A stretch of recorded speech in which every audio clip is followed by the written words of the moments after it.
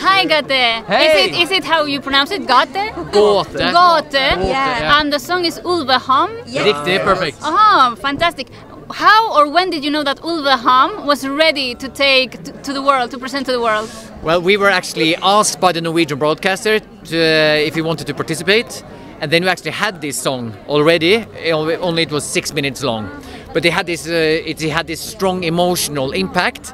So we thought, okay, if we're gonna do Eurovision, let's do a song with a strong feeling, because feelings and emotion that would communicate with no words, right? So there are no words in the choruses and nobody understands what we sing in the verses, but there's a really strong emotion. So we just knew, okay, we're gonna do this, we're gonna have a strong emotion. So we just, we just knew.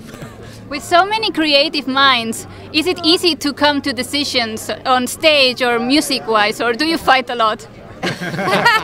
Well, it's a process. We have some discussions, but everything's turned out well. We can use our own, Yeah. It's much better than being just one, taking all the decisions. So I think it's very nice to be several appointments. Because then you, because when you're more, because when you're more people, you sort of get the sum is bigger than the parts, you know. So it, Yeah.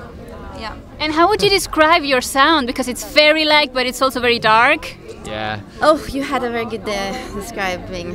The sound, well, our expression and energy is more like we convey the ancient northern spirit. Wow.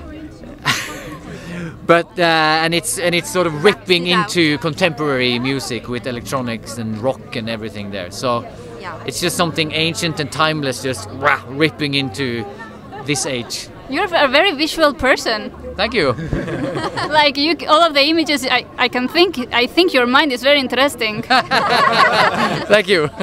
Thank you so much for your time. I know you have a lot of people, so we will see you tomorrow. Yes, we will. Thank you. Hello, guys. Hello.